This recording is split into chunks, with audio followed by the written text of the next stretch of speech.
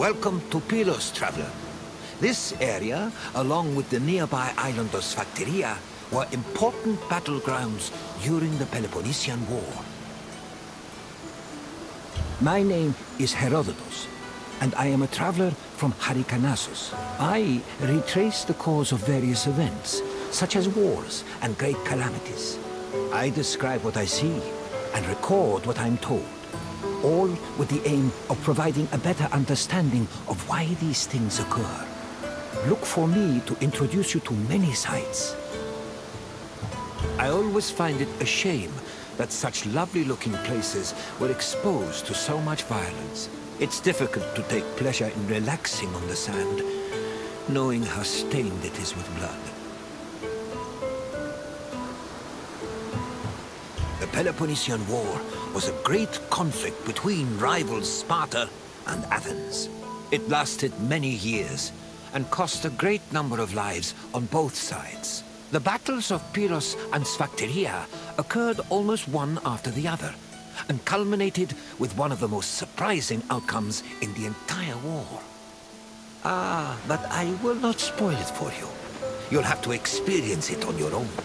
I'll wait for you at the end of the tour.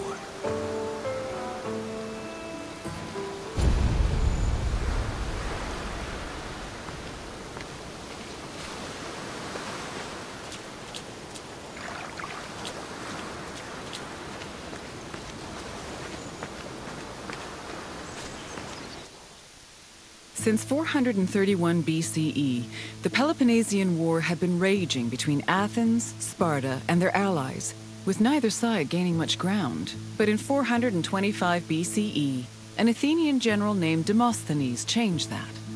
After a storm forced his fleet to stop in Pylos, Demosthenes realized a military presence in the area would give them an advantage against Sparta.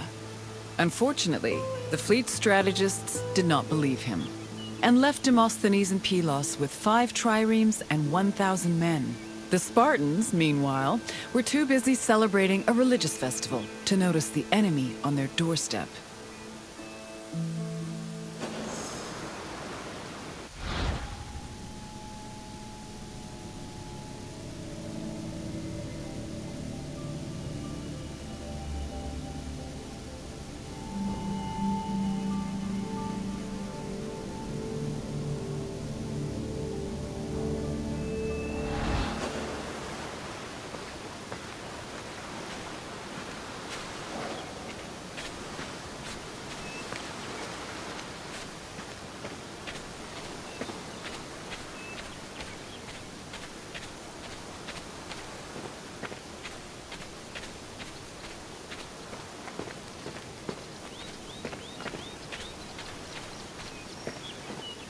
Once Sparta discovered the Athenian presence on Pylos, the Spartan king Agis mustered his troops and fleet. Sparta then descended on Demosthenes' outpost, attacking from both the sea and the mainland. The Athenian general had to mount a hasty defense. He pulled his boats back to the foot of the ramparts and fixed them in place with stakes, providing extra cover. Then, going against all the established rules of battle, he descended with his hoplites to fight on the rocky shore, where he believed the Spartans would disembark. His gamble paid off, and the Spartans did indeed attempt to land at this location, though Demosthenes' forces made them hesitate. One of the Spartan leaders, Brasidas, decided to make the first move by ramming the rocks with his boat, exclaiming, "It's only a few planks." He paid for his actions when his shield slipped into the sea after descending from his boat, leaving him open to many blows. The battle raged on into the night and continued to the next day, remaining locked in a stalemate. However, on the evening of the second day, Athenian reinforcements arrived.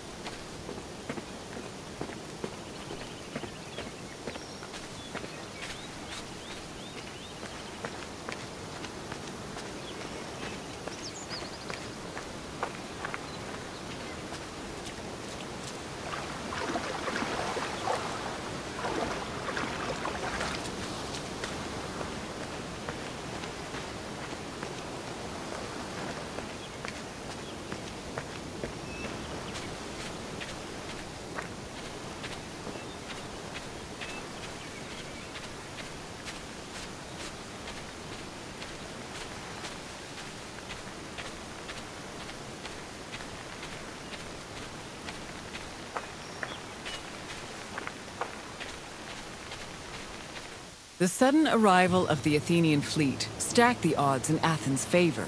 The fleet decided to hold off their attack until the next day, when they swarmed the Spartan ships. They successfully captured 5 enemy ships and damaged many others, cutting off access to the nearby island of Sphakteria. Then, to add insult to injury, the Athenians raised a stake hung with weapons they'd captured from the Spartans, including the shield of Brasidas. Meanwhile, the 420 Spartans on Sphakteria were trapped, and Sparta was completely helpless to rescue them.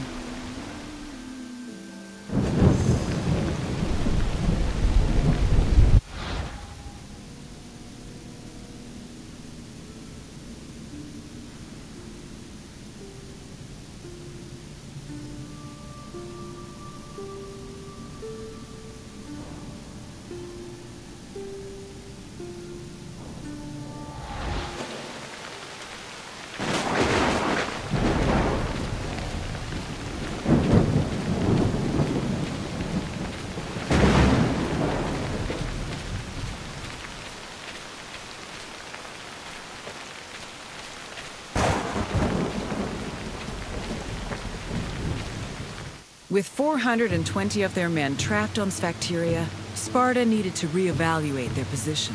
The Spartans on the island were essentially the Athenians' hostages, and Sparta could not move to rescue or resupply them without putting their lives in danger. In an effort to save the trapped soldiers, the Spartan leadership negotiated an immediate truce with the Athenian strategists. Sparta agreed to hold back its fleet and halt their attacks on Pylos. And in return, the Athenians permitted them to send supplies to their men. In the meantime, Sparta sent ambassadors to Athens to try and negotiate a better deal. The hasty truce greatly humiliated Sparta, as they were forced to recognize just how helpless their infantry was in the face of an Athenian fleet.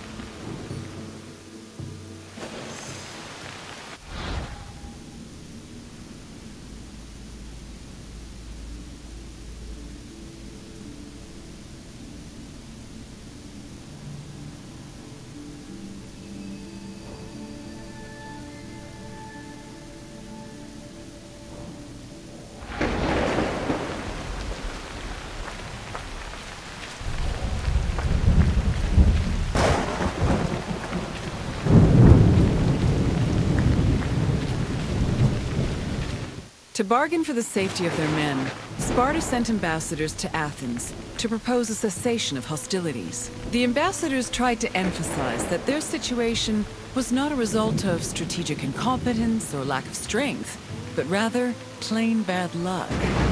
According to them, the Spartans on Sphakteria did not deserve to suffer further, because they were trapped through no fault of their own.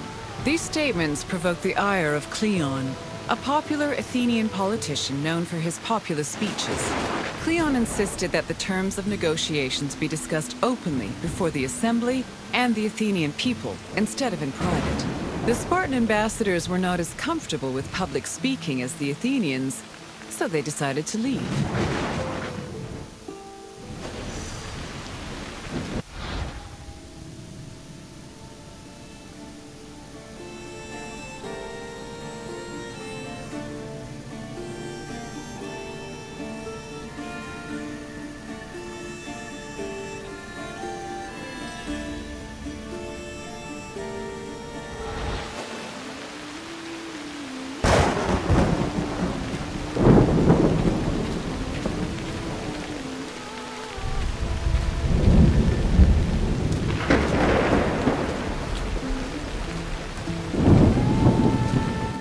Following the failed attempts of the Spartan ambassadors, hostilities resumed.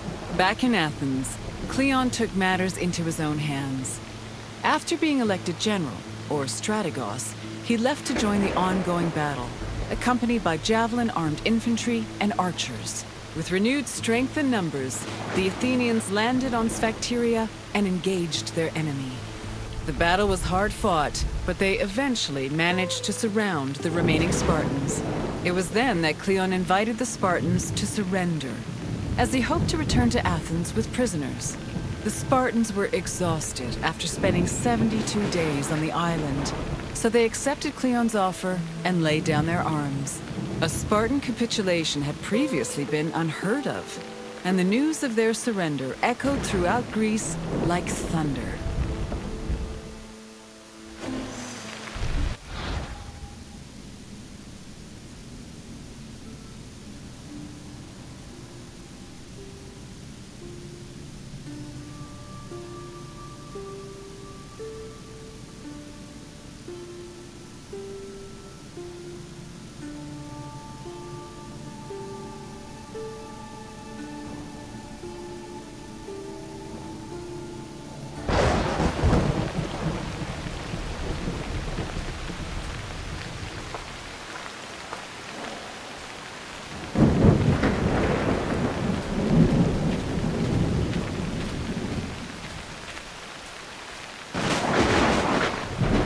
The Spartans' capitulation completely changed the course of the Peloponnesian War. Athens used their new prisoners of war as leverage and threatened to execute them if Sparta ever returned to pillage their lands. This gave the Athenians the freedom to conduct their own raids, which were aided further by their eventual seizing of the island of Sphakteria. Sparta tried to negotiate for peace, but were unsuccessful. Cleon, meanwhile, was emboldened by his victory and continued to gain popularity with the Athenian people. Popularity that translated to power.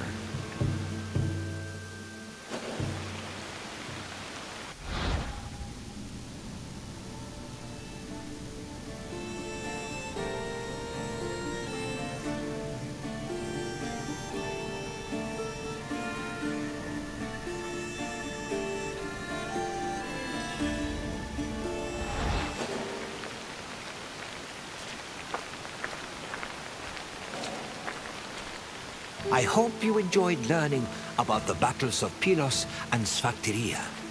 The battles were hard fought by both sides, but Athens' victory gave them an enormous boost in morale. It encouraged them to be more aggressive, and it was some time before Sparta recovered from the aftershocks of their historic surrender. Now, is there anything else you'd like to do? I'm happy to oblige. Let's begin. Where were Demosthenes and his fleet forced to land during a storm? Demosthenes landed close to the island, but not directly on it. Try again. Laconia was Spartan territory. No matter how bad the storm, it would have been suicide to land there. Try another answer. No. Although the Athenians would eventually seize Sphakteria later in the war. Keep trying. Yes, Demosthenes landed at Pylos, where he was inspired to set up an outpost. On to the second question. Which famous Athenian argued with the peace-seeking Spartan ambassadors? Pericles died a few years before the battles of Pylos and Sphakteria. Try again. Demosthenes was too busy fighting Sparta's men in Pylos to argue with their ambassadors. Keep trying. Socrates was a philosopher, not a career politician. Although, he probably would have told you there's little difference between the two. Correct. Cleon demanded the terms of the peace be discussed in front of the Athenian assembly, which greatly dissuaded the ambassadors. One last question. Which Spartan general rammed Pylos with his ship? Agis was the Spartan king who gathered his forces after hearing of the Athenian presence on Pylos. Try another answer. Leonidas was a Spartan king who died 55 years before the Battle of Pylos. Try again. Thucydides was an Athenian historian and general. Keep trying. Correct. Brasidas ordered his ship to ram the rocks and lost his shield in the process. You've passed the test. Well done, traveler. Then I will say farewell. Though I hope our paths will cross again someday.